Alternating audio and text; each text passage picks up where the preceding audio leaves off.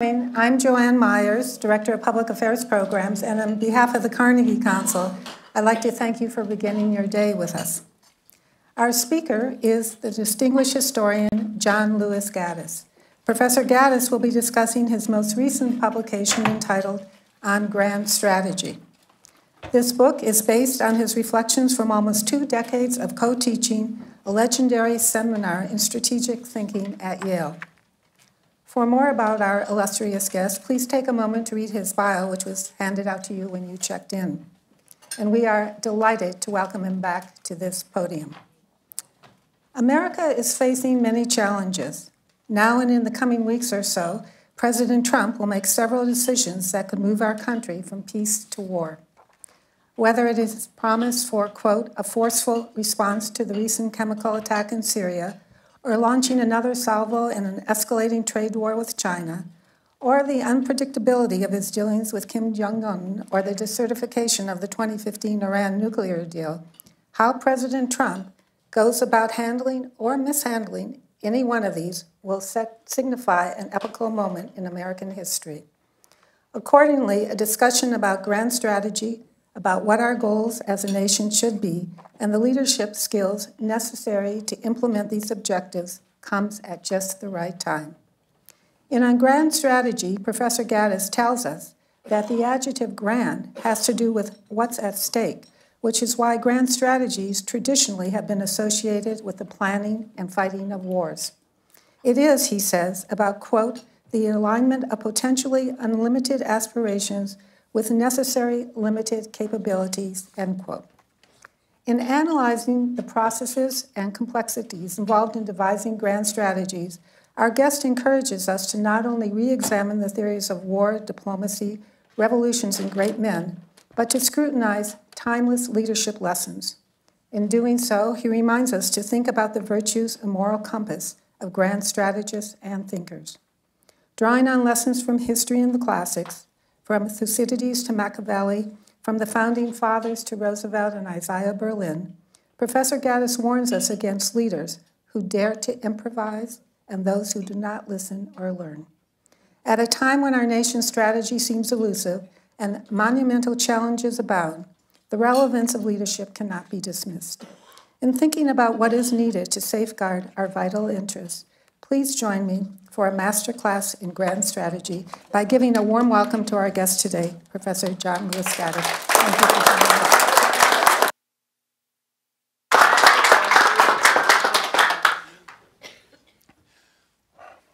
Well, thanks so much, and thanks to all of you for coming. This is a familiar venue for me when launching a new book. I always seem to launch it here, it seems. Over breakfast, it seems. And this has become quite a comfortable pattern for me, so it's good to be back here. I'd like to start this morning by saying just a little bit about how this book came to be. And then from that, we can move into, perhaps in the question and answer period, whatever reflections it might imply for more current issues. But this book was not supposed to be in the first place. When I was here 6 years ago, I guess it was, I was launching my biography of George Kennan, which I'd been working on for something like 30 years. And that book had come out at that point. The book did pretty well. That was book number 10. And 10 being a good round number, I thought that's a good place to stop. So I told everybody I was stopping. They said, what's your next book? I said, there's not going to be one. They then said, no, you have to write one. You can't stop. And so many people said that, that I had to come up with a cover story. And the cover story was, okay, you're right. I will do a book just for you on foxes and hedgehogs. And I was not serious about this. You know. And that got me by for another 2 or 3 months or so. But to make the story credible, I actually had to do some reading up on foxes and hedgehogs and on Isaiah Berlin and all of this.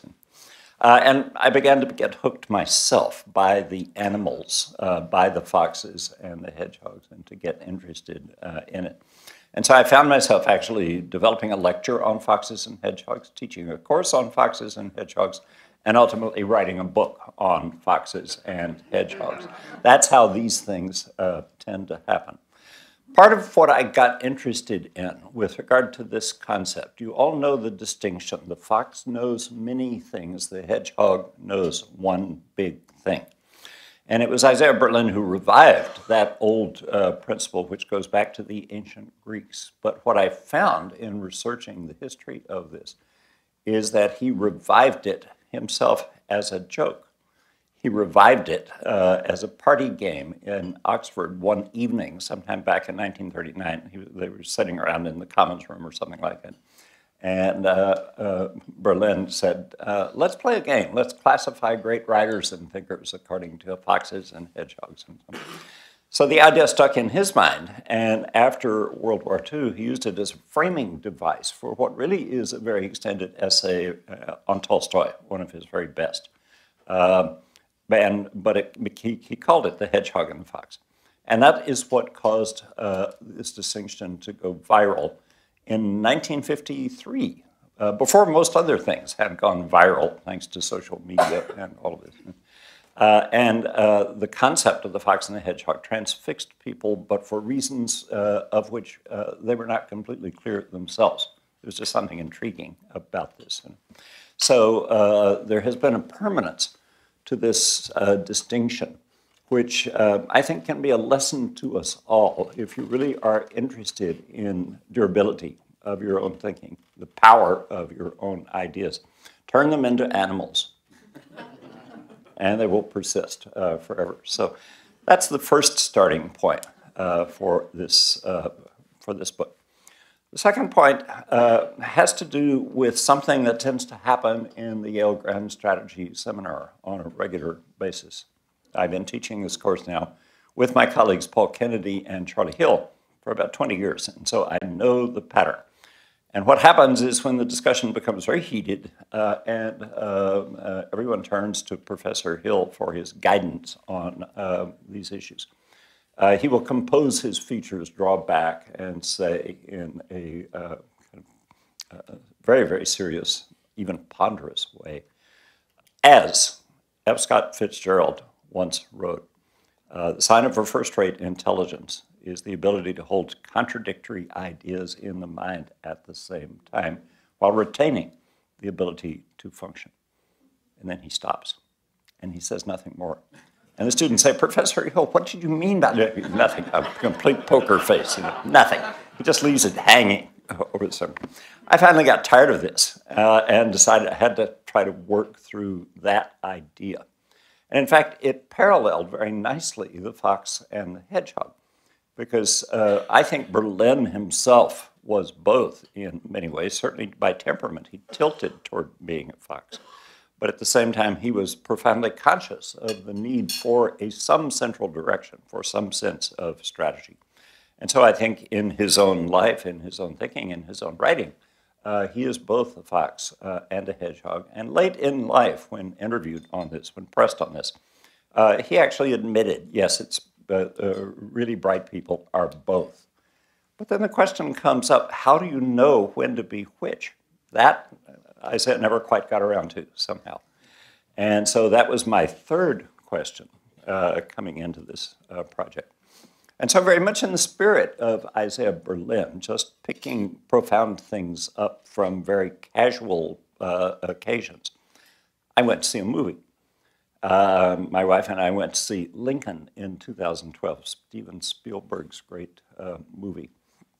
And about 2/3 of the way through, those of you who've seen the movie will remember that in the heat of the debate in the House of Representatives in 1865 over the 13th Amendment, which is abolishing slavery for all time to come, Tommy Lee Jones, playing Thaddeus Stevens, confronts Lincoln, played by Day-Lewis, and upbraids him for the political and certainly moral compromises that he is making in forcing this bill through the House of Representatives.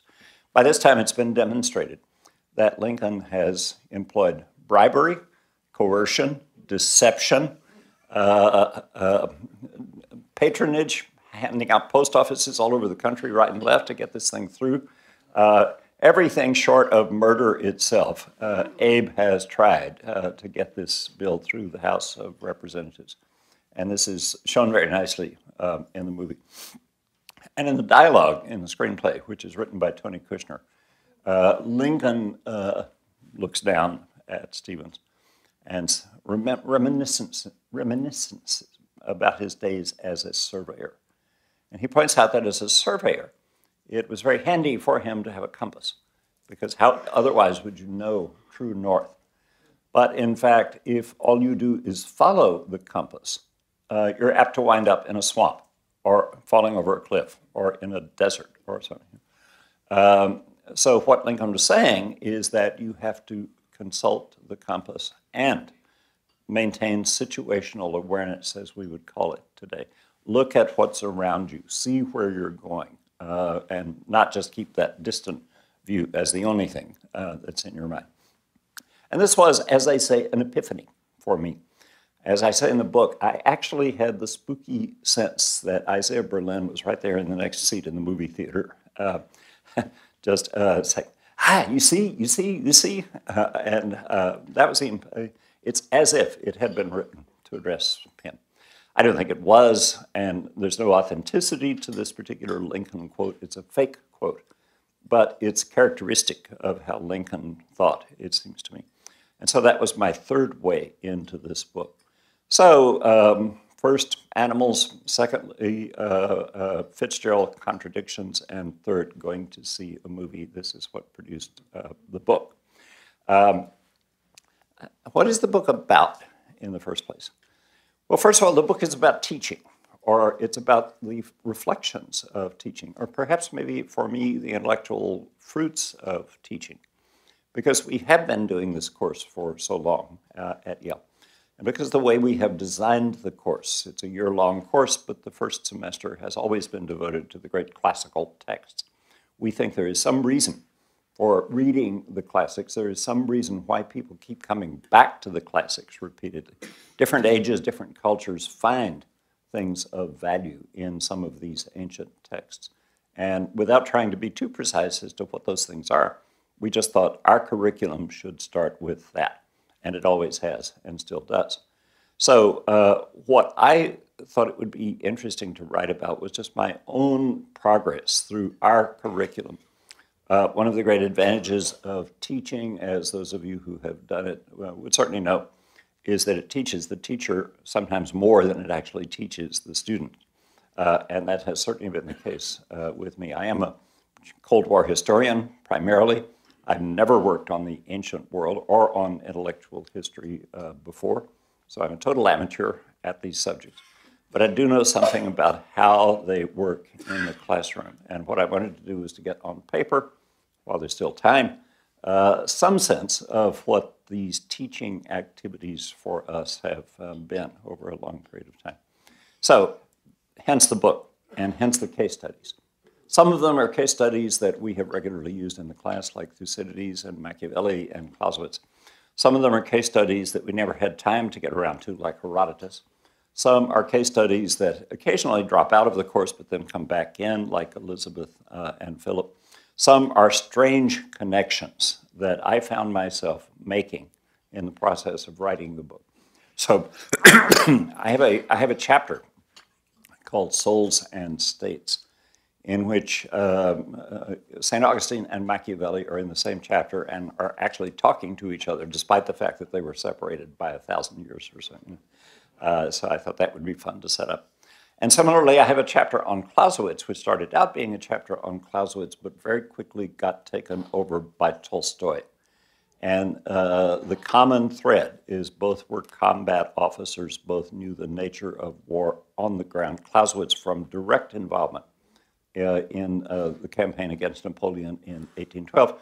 Tolstoy from fighting in the Crimea and in the Caucasus in the 1850s, but drawing on that knowledge as he wrote War and Peace, which of course focuses on that great event. And so I have Clausewitz and Tolstoy, as I put it in the book, finishing each other's sentences, because they actually do. If you set Clausewitz's great work on war against Tolstoy's greatest work, War and Peace, the parallels are uncanny. Yes, of course, you have to read through, let's see, a total of probably 2,000 pages to see the parallels. But because I teach those texts, this was not difficult to do, and so it was fun to write about these as well. I had one other specification for this book, and that was that I didn't want to say anything about the Cold War. I have that kind of weird feeling that you all know, been there, done that. I'm not sure that I would have anything new to say at this point about the Cold War. And so I decided to stop with World War II and with Franklin D. Roosevelt, who certainly is one of my heroes as a perfect or almost perfect grand strategist, and not do current events at all this time around. And there's several different reasons for this, one of which is cowardice, no question about that. But one of which also is timeliness. If you focus too much on the current period, that's going to date the book in time. The book will seem out of date, and I've seen this with some of the other things that I've written in the past. If you stop before you get to the current, maybe it will last longer, maybe it will stick longer in people's minds, maybe it itself will take on halfway timeless characteristics. And so that was my argument for stopping some 70 years into the past and just saying, here it is, draw for yourself your own conclusions as to how it applies to the present and to the future. That's what we ask our students to do. We try not to tell them what conclusions to draw, but we simply encourage them to draw those conclusions. And that really is what I would like to encourage you to do, is to draw your own conclusions when you have a chance to read the book. To what extent is this a book about timeless principles? If those principles are timeless, how do you think they apply to our time? And how do you think they might apply to future times? And then thinking that through, how would you, if you were a teacher, train young people now for a future that lies before them, which they cannot see and we cannot see either. We cannot come close to seeing it. Think of just the extent to which we've been surprised ourselves by the last 4 or 5 years, and then think about the possibilities for surprise that lie ahead. And ask yourself, what then is going to be the compass heading in these swamps, in these, to guard against these cliffs, these deserts? And I think the compass heading, the most likely one that we can rely on, one of the very few available to us, are the great classical texts. They have been around for a very long time. There's every reason to think because of this they will continue to be around for a very long time. They will continue to be read. And maybe that's the best we can do in thinking ahead. So I'd like to conclude, if possible, by just encouraging you to have another sweet roll and a little more coffee, and to think about timeless principles as they might apply to the situations with which this organization is concerned and with which I know all of you are concerned.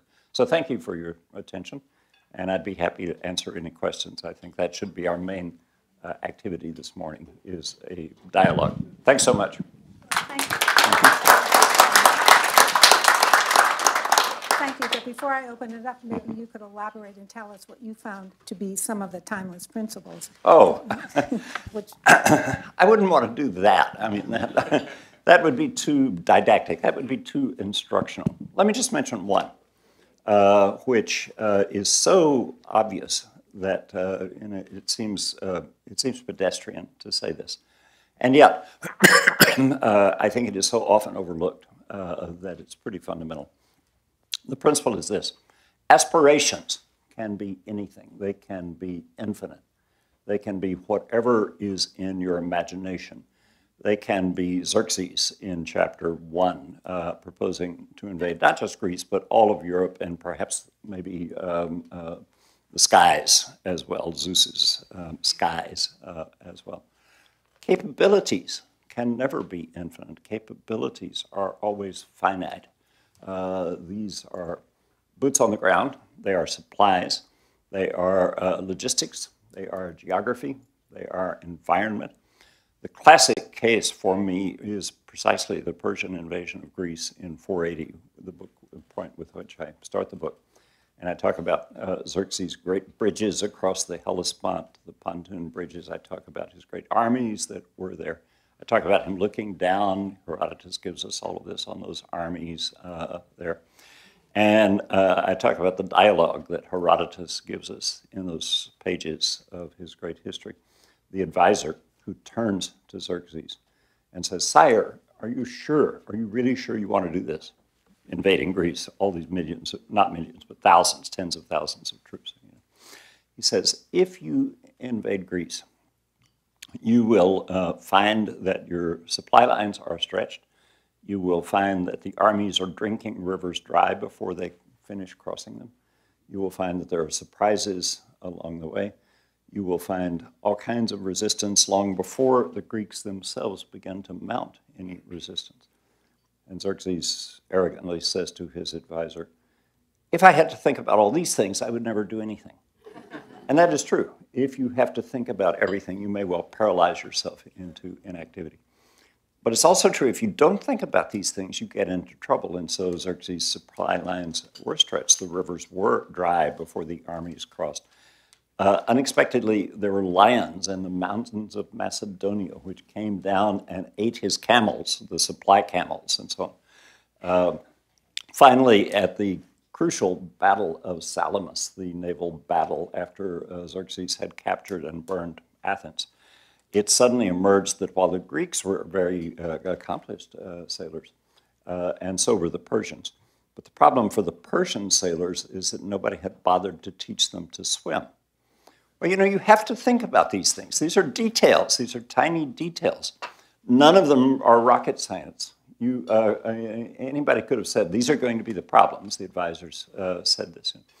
But Xerxes, in his hedgehog-like determination, just to flatten everything that got in the way, was brushing these things aside. And I think so often that tends to happen because qualifications, details, problems like that seem to be weights impeding what the great project that you may have.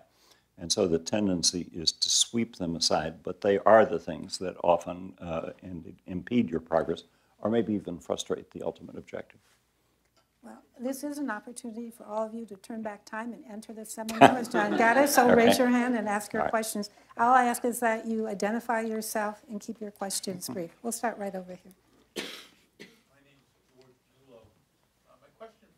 It's about Eastern political philosophy. So it's intriguing to me that you have a country which was the world's most populous, great nation, put into eclipse about 250 years ago when the Industrial Revolution started in the West, and now is perhaps taking its historic place in the world.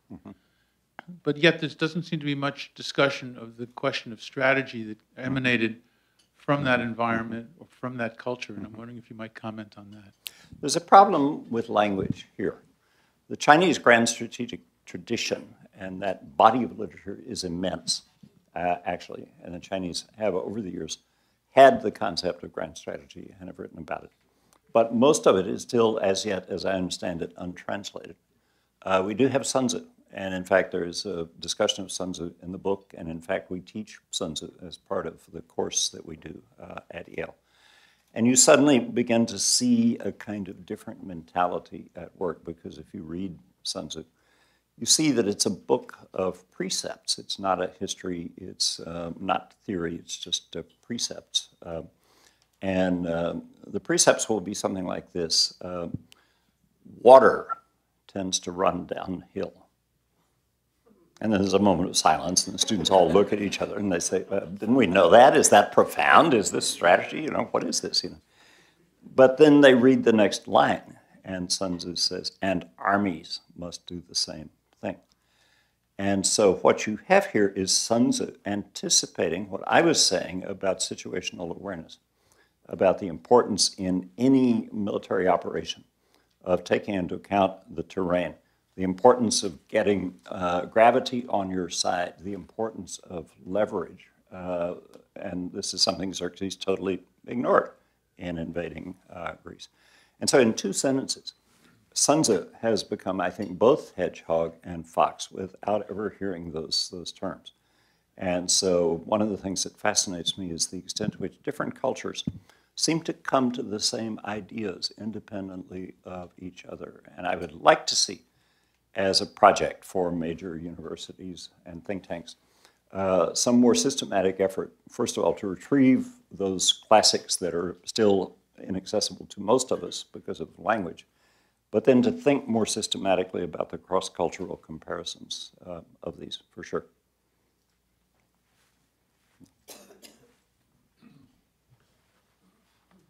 Don Simmons, a follow-on question. China is now in a strategically expanding posture, but seemingly limited, at least so far, to its region and to those areas that have been historically connected or arguably connected. 6 centuries ago, when they had a chance to bring military conquest to the Indian Ocean and East Africa, they didn't. Yep. And I'm wondering, would you expect them in the coming decades to remain focused on their region or become more global? Well, I know that 15th century decision to cease exploration has always been an immensely puzzling decision to us because the explorations would have been far more massive than anything that the Spanish and the Portuguese mounted. But before we get too puzzled on this, we should ask, maybe ask ourselves, why some 4 decades ago or so, the United States seemed poised to colonize the moon. And then it seems to have forgotten that the moon is there. What has happened to our great expedition in that regard? So before one says this is too completely weird or too completely curious, it's good to look in the mirror at some of these principles and try to learn from the comparisons that can come from that as well. Yes, the long Chinese tradition has been one of expansion and contraction, but within that region, the possibility of doing this on a global scale has never really been developed by the Chinese. But the Chinese have not had the wealth and the technology that is available to them now. The Chinese have not been in a position of really competitive, almost competitive overtaking of the West in certain critical areas like artificial intelligence, which we had a conference on at Yale last weekend, inspired by Henry Kissinger, who's deeply interested in this topic. And so what the Chinese may do in the future to assume that they will always be bound by their own cultural tradition, again, is something we should look into the mirror about, because there might have been those who would have said in the 19th century, Americans will always be bound by their isolationist tradition, their habit of staying within their region, their own boundaries, and then look what happened. So these are good starting points for analysis. But again, situational awareness is critical. You have to factor in the new variables that are created, particularly by technological progress, which is rarely reversible. Sometimes it is, but rarely. Anthony Feliz. If someone were to find themselves President of the United States or head of state, do they necessarily need to arrive at the office with a big vision for a grand strategy, or could they develop one through the interaction with advisors and the resources? And then secondly, if you were advising that person, what are the few things you would tell them to do to create a grand strategy?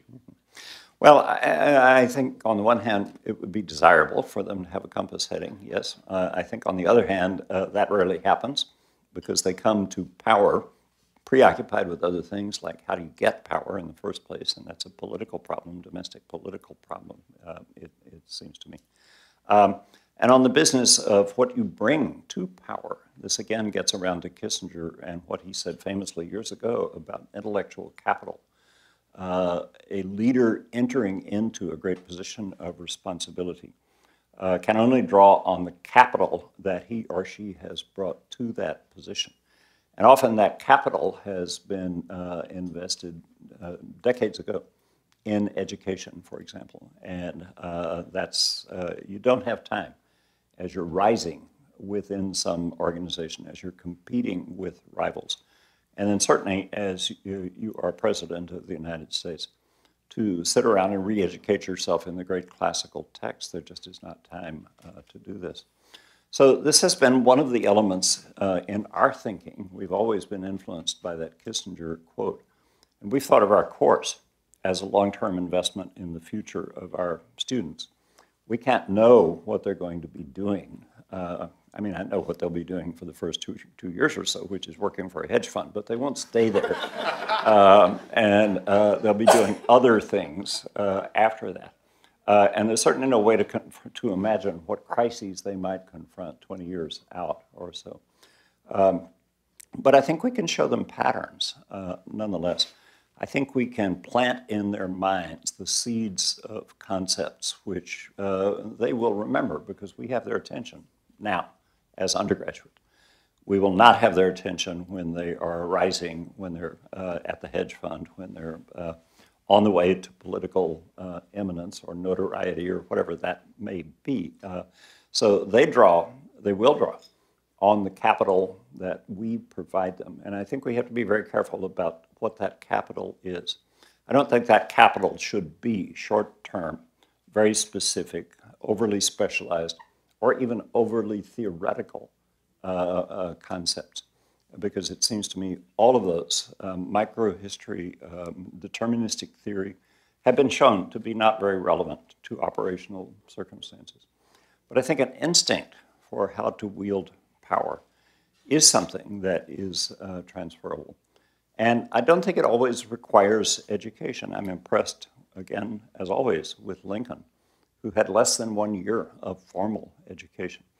But no one has intuited classical grand strategic logic better, it seems to me, than Lincoln. You could say it's just common sense. And of course it is. It is just common sense. But think how uncommon common sense is.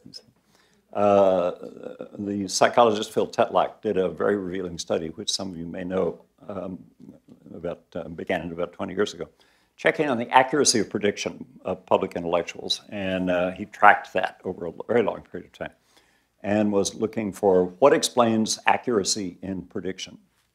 And nothing worked. It didn't matter whether people were liberal or conservative or Democrat, Republican, male, female, whatever. The only variable that worked was when Phil asked the leaders to rank themselves on the scale as either fox or hedgehog. And he gave them Isaiah Berlin's definitions of those terms.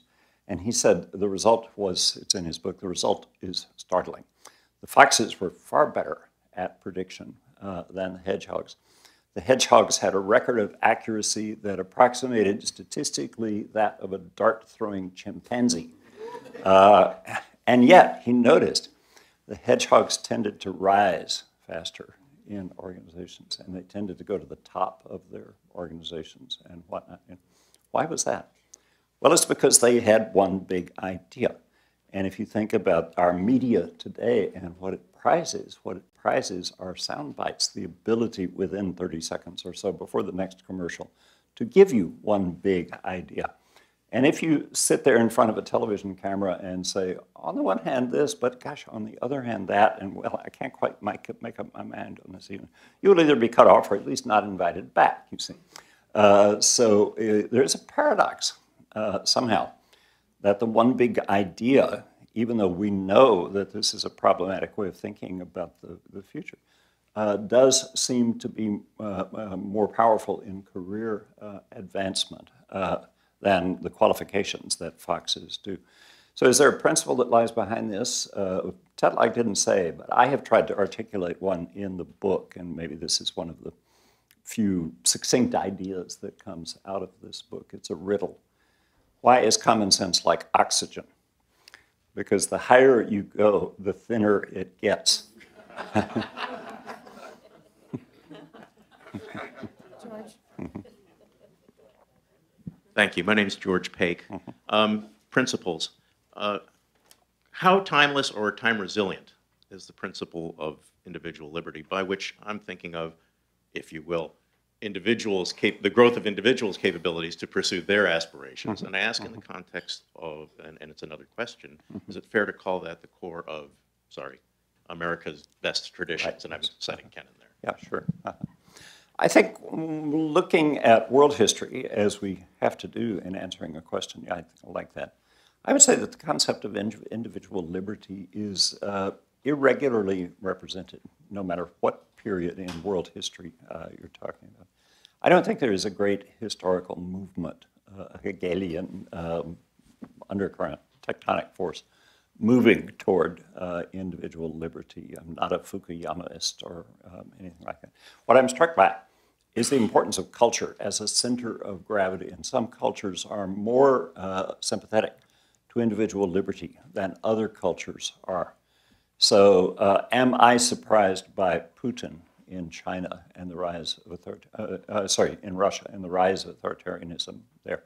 Am I surprised by Xi in China and what's happening there? Anybody who's read Chinese or Russian history, I think, should not be surprised, because these traditions go back, far back earlier than the communist revolutions that took place in both of those cultures. And I think one of the things that we have to do is respect these cultural traditions and realize that certain societies in the world, whether for reasons of geography or vulnerability or religion or any number of other variables, think about these issues differently from the way that we do. And I think we have to include that within this zone of capabilities that we bring to the formulation of strategy. If you try to impose a culture, an American libertarian culture, on a society like China or in a place like the Middle East or in dealing with Russia, you're facing an uphill battle, and Sun Tzu says you shouldn't do that. You should make everything a downhill battle so that you take advantage of the natural center of gravity that's there. Now, these kinds of things go back and forth, and of course, there's no hard and fast rule here. But we ought to be thinking about overall default positions, tendencies that are there, and culture is a huge one. And just back off that for a minute and think about how the liberal community, not just in this country, but in Europe and elsewhere, has thought about culture over the last, in the years since the Cold War ended. We tend to say culture is no longer very important. We are in a globalized world, a flat earth, if I may coin a phrase, and that we can assume that there is a global movement toward individual liberty. Well, I think we've been shaken. I know we've been shaken in that assumption in the last 5 years or so. This is going to be regarded as a very interesting historical period, but a kind of comeuppance to American arrogance in the aftermath of the Cold War. But not something, again, that requires rocket science. All it requires is reading history. Jim.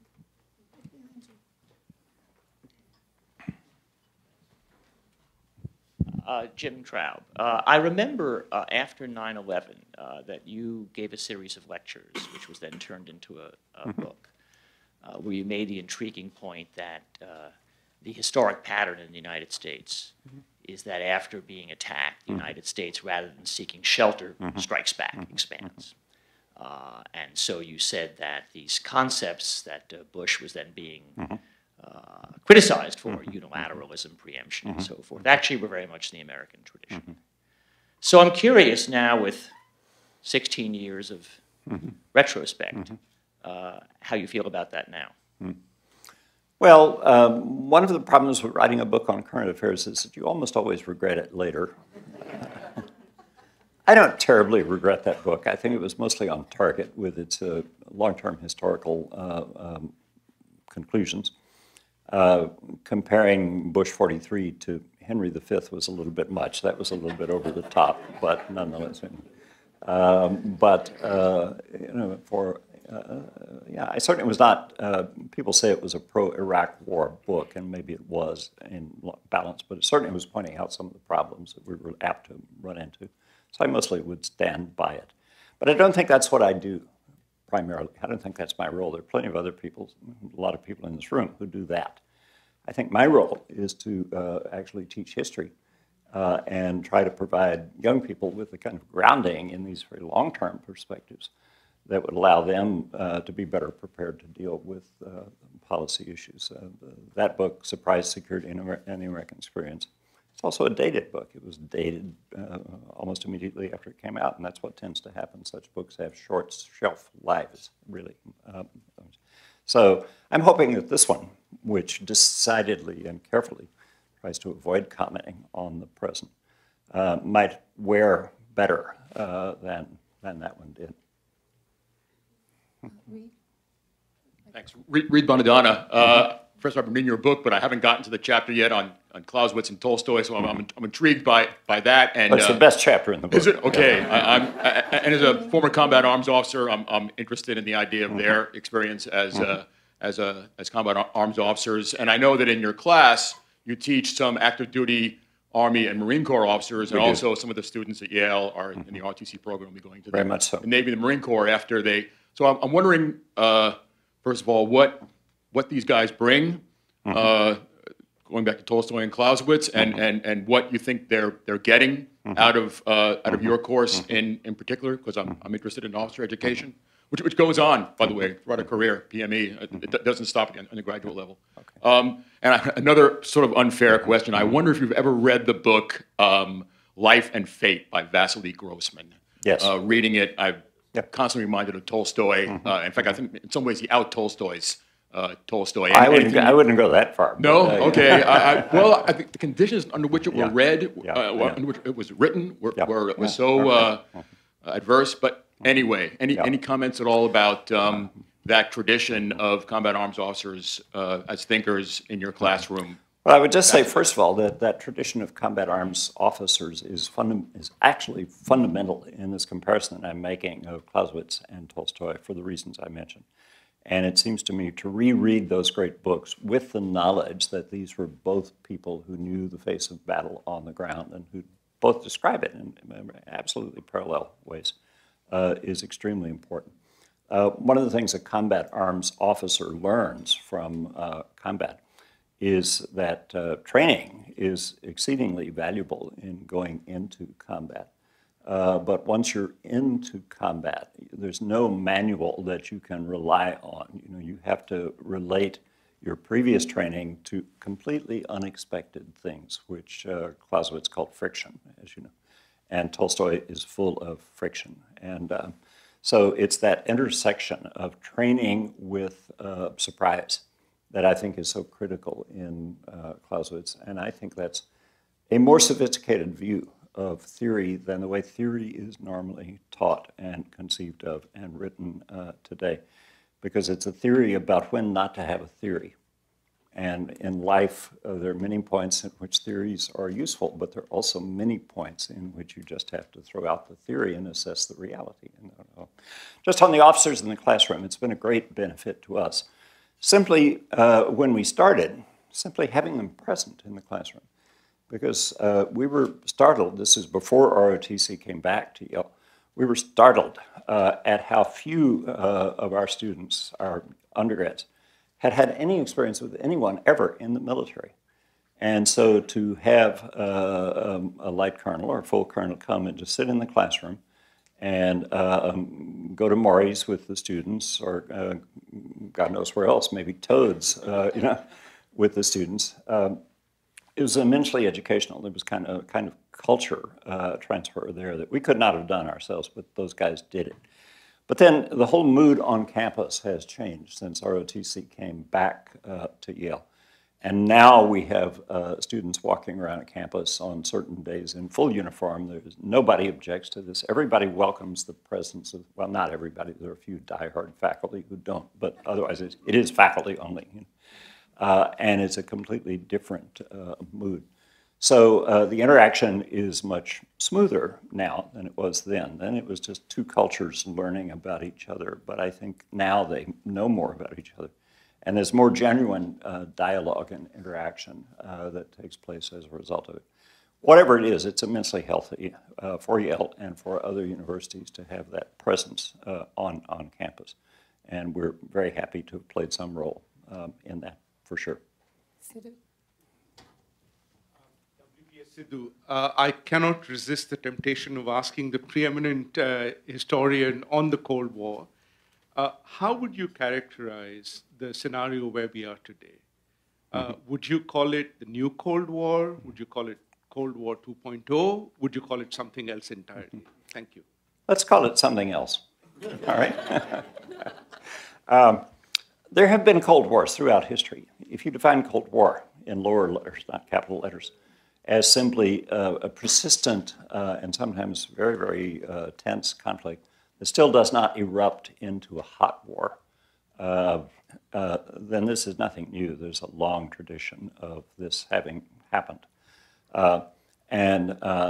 So I think we need to look at what was distinctive about the Cold War itself. What was distinctive about the Cold War with capital letters, it seems to me, was the ideological dimension, the ideological divide, the fact that this was a conflict, a very long conflict, about ideas originating with Marx and Lenin.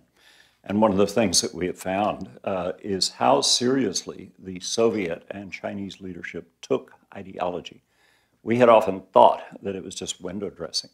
But you cannot read, for example, Steve Kotkin's great biography of Stalin, now with third volume approaching, and take ideology lightly, because it shows to what extent, almost with blinding effects, it shaped even Stalin, who was no great intellectual, but also a very complex figure. So there's nothing like that today. There's no guiding ideology other than authoritarianism, which is really more of a cultural tradition, it seems to me, in Russia and in the other places. There's no common ideology guiding these things. What's guiding them is, I think, a backlash against globalization in each of these countries, if you include immigration as a manifestation of globalization. Certainly that's what's going on in Europe in places like Hungary, for example. So that would be my answer. No, it's not the Cold War as I wrote about it. But yes, it's a kind of Cold War of the kinds that have happened many times before in history.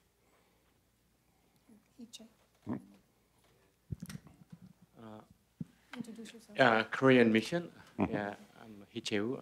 We're dealing with the North Korean issue. Well, I was quite impressed by the timeless principle. Actually, the gap between aspiration and capability actually is applied to our happiness too, right? It's the bigger the gap, and then we're unhappy. Yeah.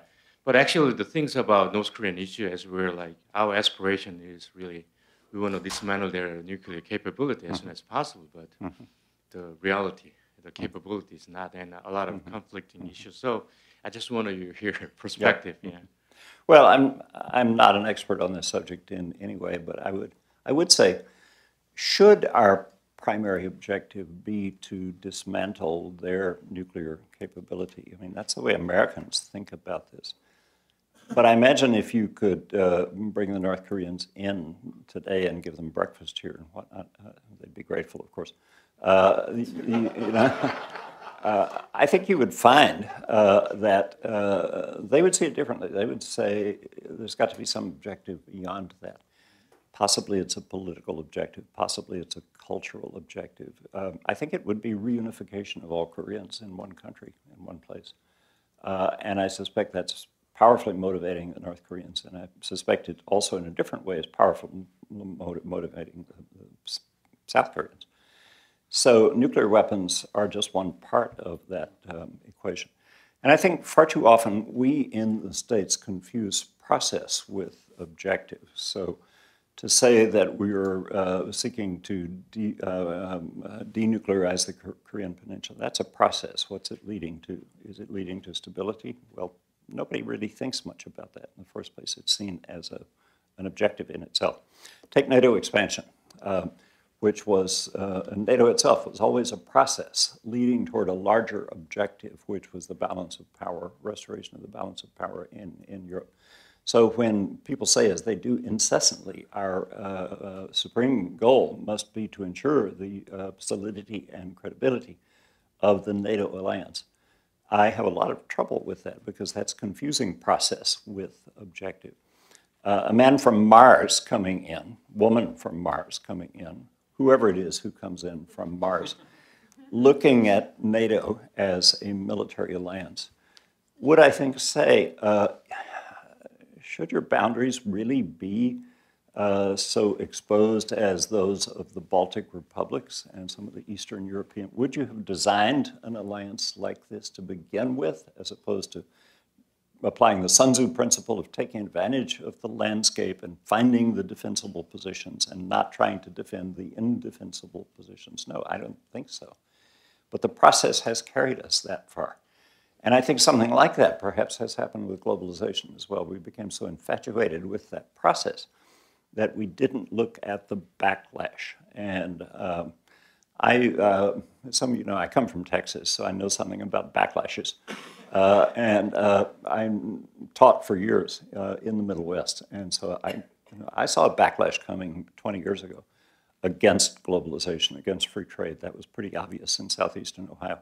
How that could not have been seen better and more clearly among the elites establishments on both coasts and so on is something we need to look into and think very hard about, for sure. Good morning, Professor. My name is Kevin McMullen. I have a pedagogical question. Yes, sir. Why Clausewitz instead of Jomini?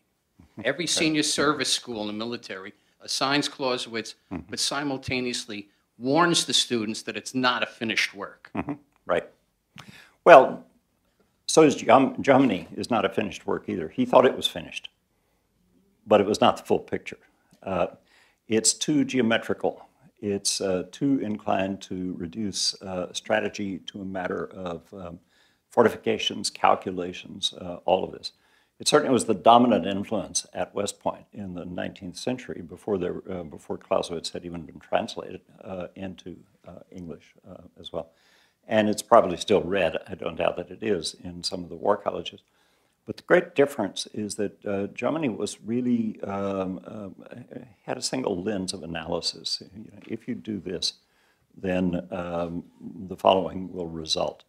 And it was kind of like a football coach drawing the diagram of a play up on the blackboard and just saying, that's it, guys, that's what's going to happen. You know, none of it is up to you. I've already determined what's going to happen because I put the plan up on the blackboard. You see.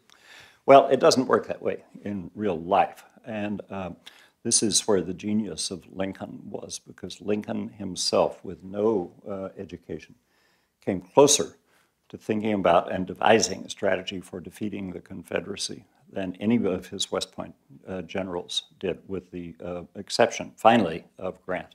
But think how long it took Lincoln to get to Grant.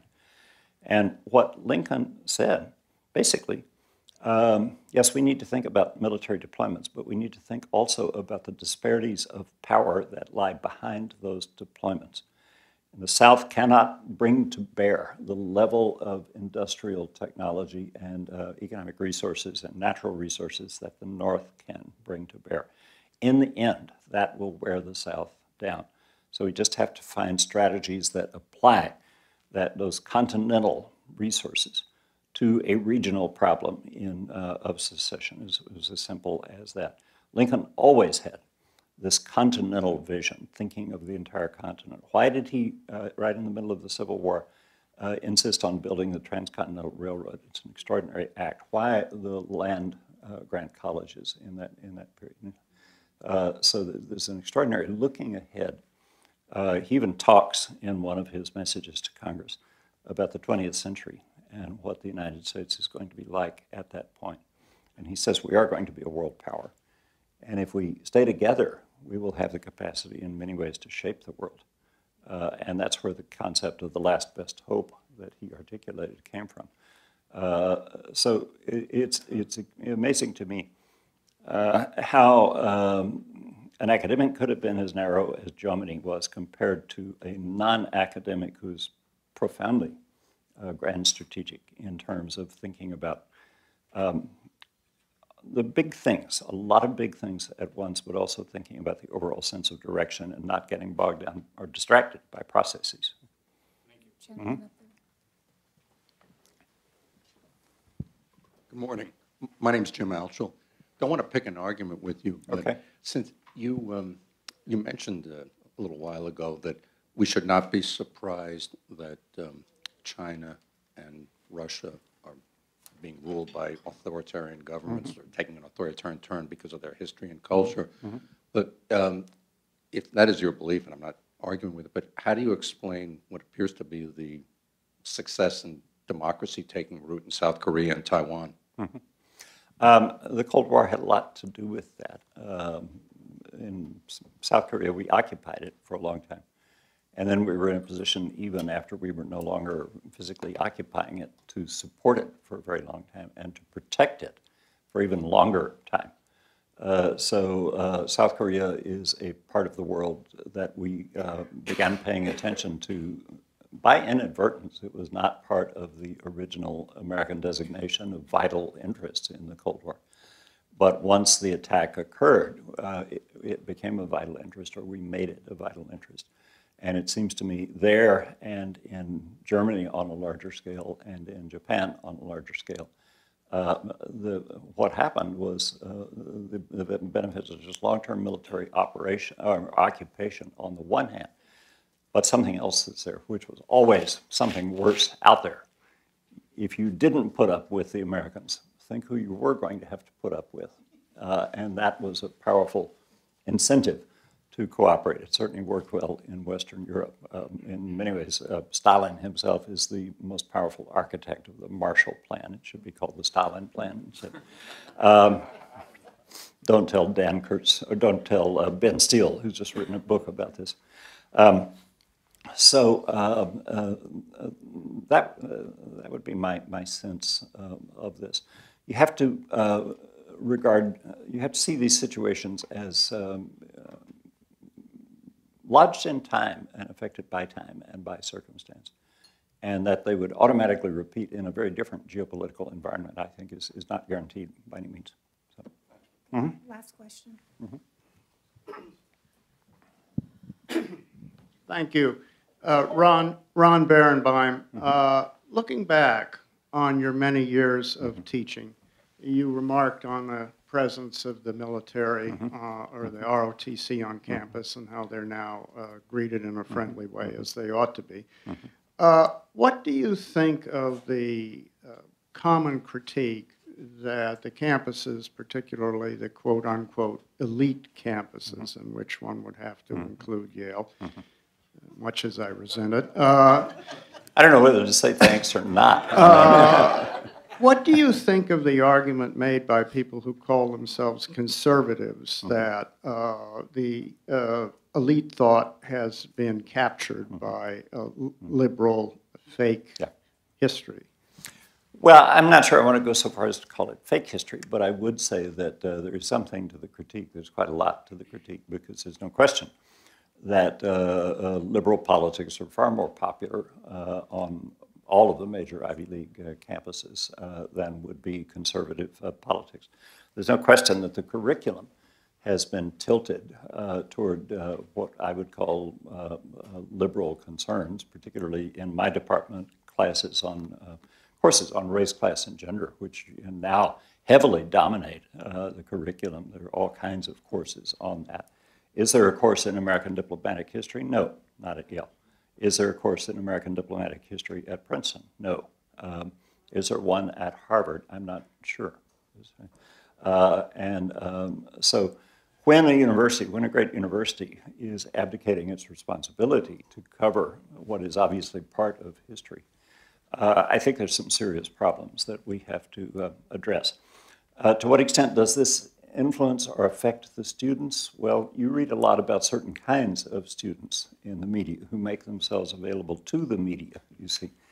But not all students are that way, and I know quite a number of them, and I can tell you that the great preponderance of them are healthy, are open to diverse points of view, and they take diversity broadly enough to mean not just race, class, and gender, but diversities in politics as well, in viewpoints as well. And sometimes they are reacting very much against the prevailing view on campus. Now, there's one other thing. They are social animals, of course, and they are on Facebook and Twitter and all the appropriate social media. And they're very concerned not to be lonely. That's a huge concern at Yale. As I think it is at most universities these days. And so not being lonely often means appearing to go with the crowd. And so you're not going to find too many freshmen or sophomores at Yale who will stick out and proudly identify themselves as card-carrying conservatives. There are always one or two who write for the Daily News on that. But I know from talking to them directly and personally and privately that their viewpoints are much broader than that. So I'm not so worried about the snowflakes as a lot of other people are. I think they're pretty resilient kids. Well, thank you so much for encouraging us.